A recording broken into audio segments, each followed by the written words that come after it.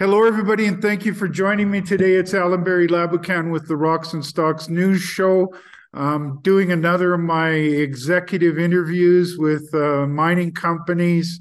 I'm a big fan of what's happening in the Eureka mining district just outside of Eureka. One of the big success stories in the mining sector over the last few months has been I-80 Gold. They found they've actually got what I think is two world-class projects on their hands. To the west of the historical Archimedes pit, they've hit the Eastern Deeps gold discovery. And just above that, the 426 zone. And that's got them easy access from the bottom of the pit. Then in the last couple of months of 2022, they announced a CRD discovery that's just really off the charts. When you look at it, it's got gold, or it's got your classic CRD metals, which is your silver, lead, and zinc, with an overprint of extreme high-grade gold. So collectively, they're finding some very valuable rock, and Golden Lake is well positioned in the area. Don Hoy became their VP Exploration shortly after I arrived as an advisor to the company. And we're going to have a great conversation today about the prospects for Golden Lake exploration and what is an exciting exploration camp in Eureka, Nevada. Don, thanks a lot for joining us today. Oh, thank you very much, Allan. It's great to be on the show. Well, in my homework, I'm going to bring up a map here, the Google Earth image. One of my favorite tools for exploration is Google Earth. And can you see it on the screen there, Don? Yes, I can. Yeah. Okay, so what I have been pointing out to people is, as I said, here's Ruby Deeps. There's the 426 zone. There's the CRD that I-80 is finding. You follow that a little further down and you run into where Paycor has found equally as impressive CRD.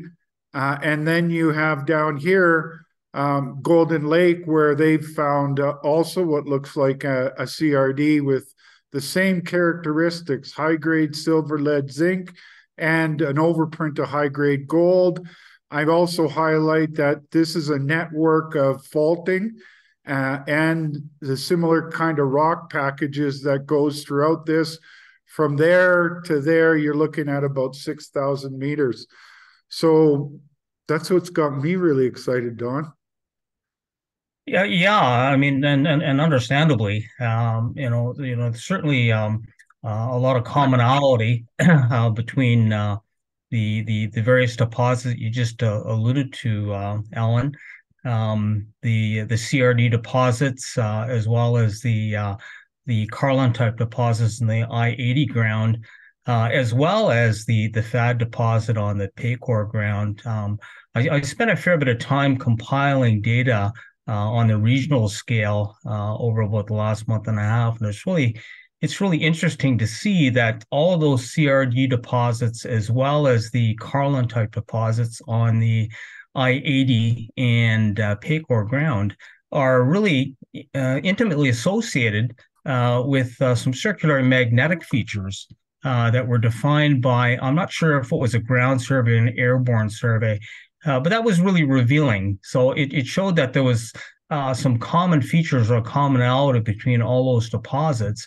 And what it's looking like now is those magnetic features are probably reflecting the upper levels of an intrusion that is known as the Ruby Hill intrusion.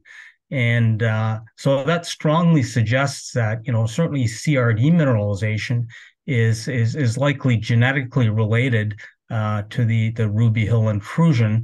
And then, of course, as you mentioned a little bit earlier, there's a younger 36 million year old mineralizing event, which is really Carlin-style mineralization, which is sort of superimposed on that older network there. So what that results in collectively is just very, very enhanced grades in gold and silver. And taking a little bit further south to the Golden Lake property, um, that magnetic feature that I referred to, that those CRD deposits are related to the north, that magnetic feature actually transects, it trends right onto the Golden Lake ground as well too, in the northwest portion of the property. So clearly, part of the Ruby Hill intrusion, yes, in that area there, are on the Golden Lake ground, which is really encouraging. And really to really solidify that, you've marked the Eureka tunnels, old mine and occurrence on that map, and that's an example, a very good example of superimposed Carlin style mineralization on the older carbonate replacement or CRD type deposits there with very enhanced grades.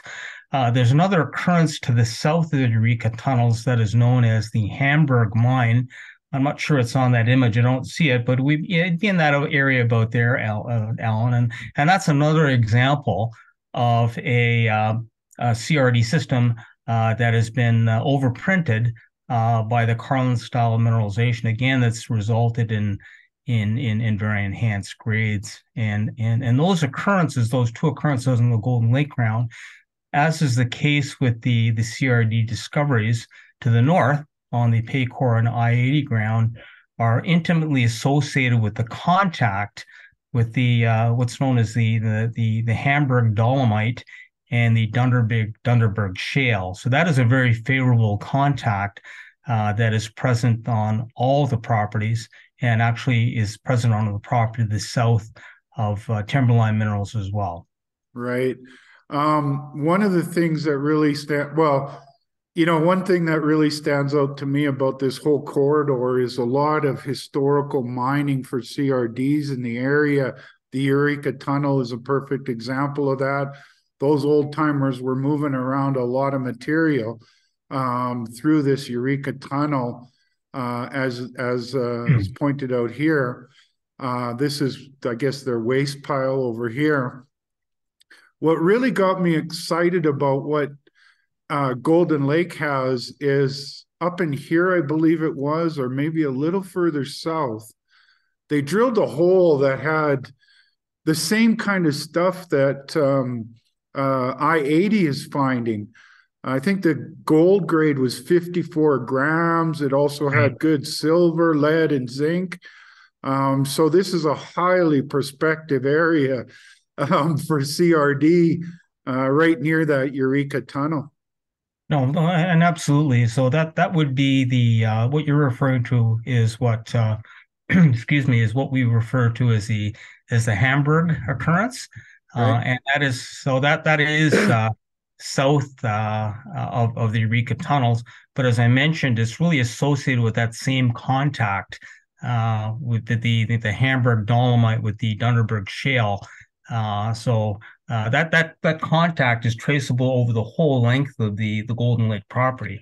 And as I mentioned, that contact also trends to the north onto the I-80 and the Paycore ground, as well as down to the south. So clearly that's a very favorable contact. So if you look at CRD mineralization, there are sort of three broad controls on mineralization for CRDs that I see in the district. Number one is a pretty good relationship with intrusions, and namely the Ruby Hill intrusion, which is outcrops actually on the Paycore ground. The other very important control, as you just mentioned as well, is structure, and there's no question that many of these CRD deposits on all the properties are associated with the sort of a broad corridor of north trending faults, of which the Jackson Fault seems to be, one of the more prominent occurrences. So again, all these occurrences show this really close spatial association with these north trending structures, including the Jackson Fault. And then the third major feature is CRDs seem to be preferentially located within certain rock types, and those are dolomites.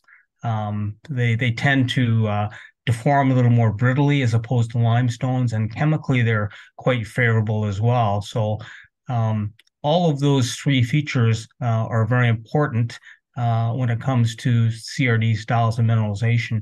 And we're seeing all three of those features on the properties to the north as well as the Golden Lake property. And to put it into investor speak a little bit, Don, the way I like to explain it is the faults are your cracks in the earth that are enable the fluids to make their way close to surface. And then what you need in a CRD is a sponge or rock that will allow that those fluids to then spread out. And of course, you need the mineralization. The high grades of mineralization that we're seeing at I-80's CRD, Ruby Hill, and at Eureka are really off the charts when you look at comparing them apples to apples against other CRDs. So, it has all the check marks that you want to find and then some. Yeah, no, it's a heck of a start. There's no question. And just to get back to the grades of CRDs, that's really what sets the Eureka district apart, particularly the southeast part of the Eureka district, is that there was a study that was completed by a geologist by the name of Spencer Titley. And what he did is he compiled data, gold grades from 52 CRD districts in the USA. The average grade of those 52 districts for CRD mineralization was about 3.2 grams per ton gold. If you look at the southern Eureka belt, based on produced grades, the average grade for gold in production for CRDs in the South Eureka belt is 28 grams. So that's pretty remarkable. You're talking about an 8-fold increase in gold grade for the South Eureka gold belt. Again, I emphasize that's for produced grade. So that would be for a lot of the historic mining, which was relatively narrow and really going after the good stuff. Obviously these days, the mining is going to change. It's going to be more bulk mining, and you're going to be looking at 10, 15, 20 meters there. So obviously that's going to bring the grade down a little bit from the 28 grams, but you're still going to be, 10, 11, 12 grams, which is pretty remarkable. Well, in any gold system in the world, you'd be happy with 10 grams of gold, and wouldn't you, Don? Oh, yeah, absolutely. That's a third of an ounce. So Yeah. that's what's classified as high grade these days. Yeah, no doubt. And so, yeah, I also know that another of your efforts, Don, was to compile all the data. And, I did a compilation of my own, and, I've seen a tremendous amount of historical mining on Golden Lake's property. And some significant, I'm just going to change the map view here a little bit. Significant amount of alteration, geochem anomalies, the drilling that was done. Can see some alteration in there, I believe it is, Don. Right. And that coincides with a pretty big geochem anomaly. So how has your compilation work been going, and what are you digging out of the data for us, Don? Well, it's really put a lot of things in perspective for me, because when you get involved with a project at the property scale, there's a lot of detailed information, and it's at times it's really hard to interpret that really detailed information without having sort of a bigger picture or more the regional picture. And so that's why, as I mentioned earlier, I spent a month looking at the data from within the district itself, and sort of looked at the commonalities and what was common to a lot of these occurrences. And what that's really done, it's put a lot of our property detailed scale data into perspective for us. Right. So it's a lot more meaningful in that now you can sort of see the forest through the trees. And so what the compilation has indicated is that we really have many of the similarities that both Paycor and I are seeing, as I've alluded to as we've talked. But the other thing that it became very apparent is that there's been a fair bit of drilling. It's been over 400 drill holes that have been completed at Jewel Ridge and in the surrounding area. But if you look at, and you get it, if you really take a deeper dive and you look at statistics, pretty close to 95% of those holes were shallow holes. They're only drilled between surface and I believe it was 250 meters. And so if you look at the balance of the, I think there was one drill hole that was drilled greater than 400 meters. So what that tells me, particularly in light of the depths of the intersections of both I-80 and Paycor are getting, I mean, the Ruby Deeps is down at 600 meters below surface. That's Right. where they're getting their really broad grades of CRD mineralization. Likewise, the FAD deposit on the Paycor ground, they're hitting again between 500 and 650 meters below surface. So that's a long way down. So even though there's a fair bit of drilling on the Golden Lake property of Jewel Ridge, it's relatively shallow. Yeah. So what the compilation really indicated to me too is we got to see deeper. We've got to take Right. it to the next level. And Get underneath that CRD hit. we've had some good success at that relatively shallow depth, but nothing has to date has really held together per se, so that we have a resource or we can't say we've got 2 million tons of or 1 million tons of 5 or 6 grams there. We haven't been able to define that yet. So it's time really to really take it to the next level and see deeper. And in order to do that, there are some additional surveys that really have to be done. But having said that, there still is some very good potential at relatively shallow dips on some of the occurrences at Jewel Ridge. One of them is what they call what is known as the Jewel prospect. That was drilled by Homestake in the 1990s.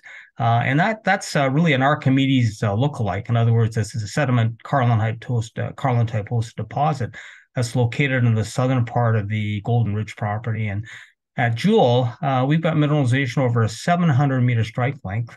Again, relative shallow holes. It's still open along strike and it's still open at depth. So we do have potential at relatively shallow depth.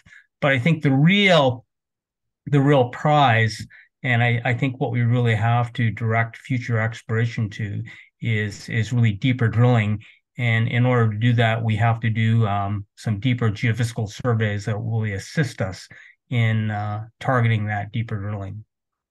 When you were talking about that, Don, it reminds me of a conversation that I had with you and Downey from I-80 on one of my interviews. We talked about this big geophysical anomaly that they have right underneath the Archimedes pit.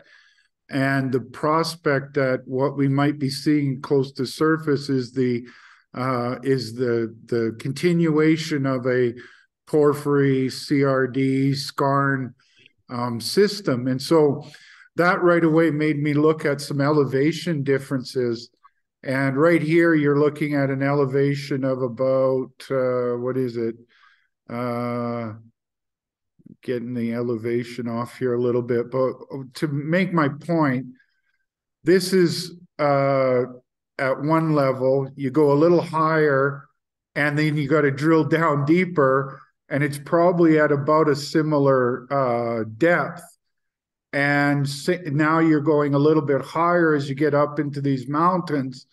And so it really reinforces the idea that you've got to look deeper. If it's all part of the same system, you may have just touched the top of it with that CRD hit that they had at Golden Lake in the past, and emphasizes why you need to do some deeper penetrating geophysics.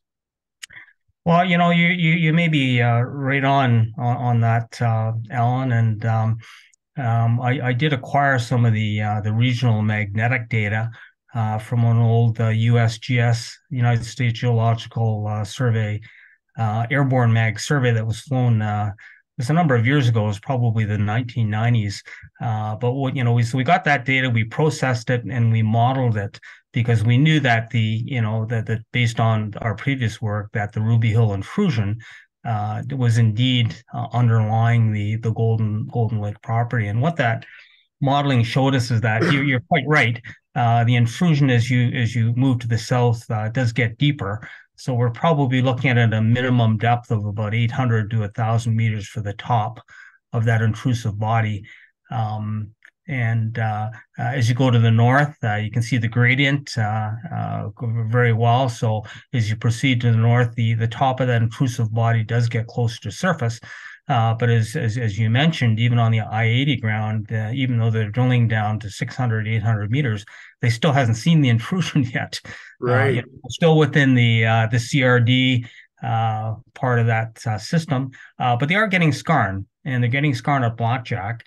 And so once you see skarn, then you're getting pretty close because you can't get skarn within the intrusion itself and also in the overlying country rocks there. So here's another thing I pointed out for people on the east side of the pit. If you zoom in there, you can start to see some alteration up in there. Right. So getting back to that deeper story, you could be looking at a porphyry with a CRD over top of it and a skarn over top of that, which is your classic model in these kind of geological systems. Mm-hmm. Yeah, so, no, yeah, that's a number of geologists have really been talking about that type of model for a number of years. I think it's certainly been refined over the last number, but the one name that comes to mind for me is Dick Silito, and Dick Silito has done a lot of work in Nevada. He's done a lot of work around the world internationally. And, I remember even 20, 30 years ago, he was talking about zoning patterns peripheral to intrusion related systems there. And this is a dead ringer for what he was talking about. And for porphyry, copper porphyry does occur at depth and is really sort of the driving engine for this whole mineralizing system.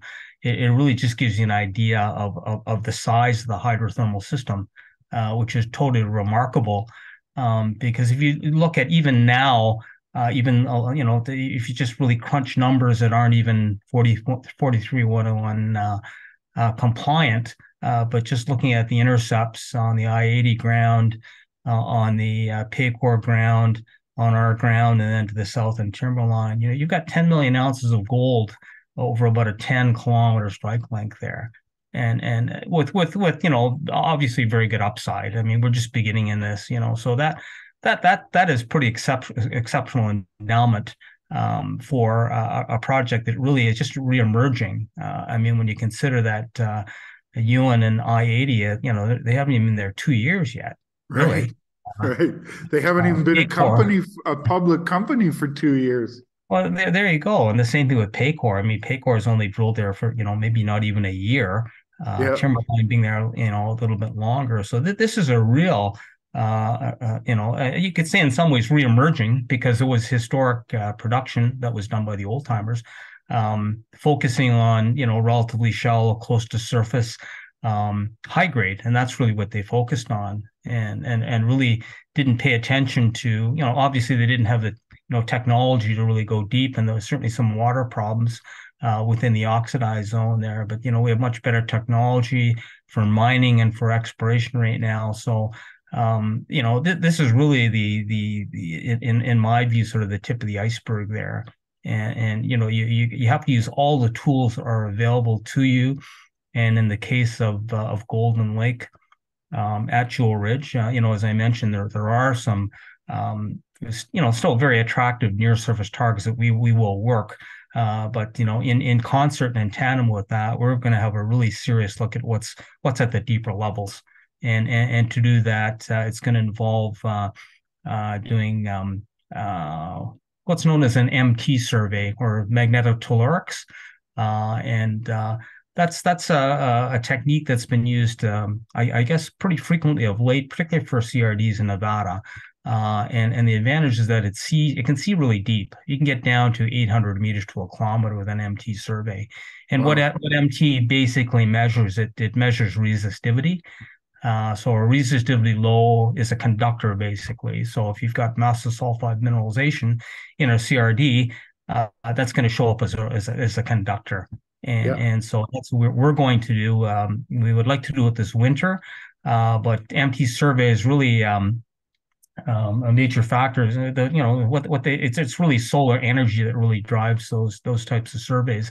And during the winter months, you really don't have the adequate solar energy from things like lightning strikes or even sunlight, because the sun is much lower on the horizon during the winter.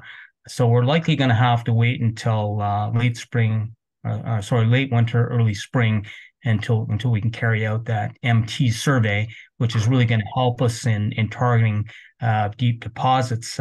What we hope to do, and I hopefully we can get some cooperation on this, is like while we do the MT survey on the Golden Lake property, we'd like to run some lines over the known zones of mineralization, i.e. the FAD deposit of Paycore and the Ruby Deeps of I-80. To get a signature. And if you're getting a signature on those properties and we're seeing similar signatures on Golden Lake property, then we're off to the races. Well, something you mentioned there earlier is, with that the heat engine and the power of the system with the mineralization and the thickness of the intersections is suggestive of a pretty powerful mineralizing system in this corridor. Yeah, I think that's pretty evident now. I think it was certainly suspected, even prior to, say, this recent bout of exploration. But certainly the exploration efforts by all companies, but in particular, I-80 has really brought that home. Mainly because they're getting some really, bonanza thick grade intercepts, and that's the proof right there. To get those repeatedly and over really sizable strike lengths, and to get it, as I mentioned, over that 10-kilometer strike length that's still open-ended really speaks for the district, the strength, the size of the hydrothermal system, and really augurs well for finding much more. Yeah, well, we're in the right kind of structural setting, the right kind of rock packages, and we're in the same boat as the other ones where we're finding a CRD. So I'm really excited about the prospect of getting underneath that package that was hit near the Eureka tunnel, and vector in on where to follow that at depth, because we start showing that we've got something like they do at Paycore and I-80 for size, and we already know there's that kind of mineralization. Golden Lake could be the next big player in this region. Well, we're certainly very optimistic, Allan. We think we've got a heck of a shot, and the geophysics, really will not only help us in the deeper levels of exploration, but also in the shallow levels. Because what you can take with this MT data is you can model it, and the modeling produces surfaces, 3D ISO surfaces that you can bring into 3D models, and you can put in your drilling results, your drill holes, and so that's going to help you. Also at shallow levels there, I mean, indicate extensions to mineralization, if there's a rake or a plunge, how deep it may go. So it's just in my view, just a very, very important next phase of exploration for all levels at shallow depth, moderate depth, and deeper depths. And what it's going to do, it's going to position us very well. We're going to have multiple excellent quality drill targets over the next couple of years that are all going to be very prospective, knowing that we do have we have known high-grade intercepts that are both CRD, Carlin style, and overprinted styles of mineralization. So we have those there. We just want to take it to the next level and try to expand out on these so we can define some resources. Is there not enough data already no, from the modeling of the rock packages and the structural story to, start going deeper in below that CRD? It's risky to do that. Yeah, I'm a big believer in really putting yourself in the best position and doing your homework. yeah, MT surveys, as they say, are relatively new, say within the last 10 years. And there are some really very good case histories of using MT, not only in Nevada, but also down in Mexico, where when you do the survey, you get the data back, you model it, and there's just exceptional correlation between the conductors and and um, and some of these deposits and that. But then, and the real advantage too, as they say, Alan, is that it sees deeper. yes, And the difficulty with it's not really difficult. It's just, it's a fact that in the South Eureka Gold Belt, based on the structures and the rock types and that, though, oxidation can go down a fair ways. You can get down to 200, 250 meters. And so because of that, when you're drilling through that, it's very difficult to drill through. Sometimes when you hit mineralization, it's difficult to see exactly what you're looking at because it's oxidized, it's friable, it falls apart. So you want to get below that level of oxidation. We'll say 250 meters, and a lot of the work that's been done so far in the belt, and certainly on the Gold Ridge property, is not even seeing through that. right, So you have to be able to, you want to be able to see through that. You want to get down to more competent rocks and more, say, primary sulfides, such as what they're getting at the FAD deposit, places like Ruby Deep. So I think that that potential is certainly there on our property. So let's go after it now. gotcha, gotcha. Sounds like a hell of a plan you got there, Don. Well, it's something that's not been tried before on the property, and you've got to be totally open-minded about how you're going to explore, what it's going to do for you, and so I think it's certainly time, really. It's something different. It's really going to give us a much better shot of hitting on a much larger scale. It's difficult to keep going back and you're drilling shallow holes on these very occurrences and you get a bit of market action and then you keep drilling and then, you get mediocre results and you lose the momentum on that. And, Right, you can do that for 5 or 6 years and spend $7-8 million there. So I think right. it's time for a different tact. And that is really to look at some new technology to see deeper. Let's go after the big fish. Let's go And it after gives you, does it give you better resolution as you're going to depth as well, Don? Um, the resolution. I think as you go deeper, I think it's probably similar with a lot of geophysical surveys, EM surveys, whatnot. The deeper you go, you do lose a little bit of resolution. That's just really the nature of these surveys there. But given the style and the nature of the MT survey, I mean, I'm being very conservative when I say it can go down, it can see to 600, 700 meters. It really depends on how large the survey area is. But I've heard instances of, a kilometer and a half for depth of Wow. penetration. So if we see it at half of that, if we see it at 600 meters, we see it at 700 meters, anything greater than 500 meters is, that's taking it far beyond anywhere anything has been done in Today. not only on the property but in the district itself there. So it'll be interesting, as I say, if we can run some of these surveys over these known deeper zones of mineralization, and we'll certainly talk to I-80 and Paycor about that, is run some orientation lines over these known zones of mineralization, really get that type of signature, and then you've got something to compare it with. Well, you worked with Ewan for a long time over the years. Maybe you can twist his arm. Yeah, we have been associates for a number of years, and he's been very very helpful to us, and obviously we really appreciate that, particularly in my earlier days and as VP of exploration for Golden Well, Lake at Jewel Ridge. So that's all very much appreciated. And it really just comes in being associated with Ewan and working with him over the years, and those contacts are always very helpful. absolutely, especially when he's so enthusiastic about the entire region.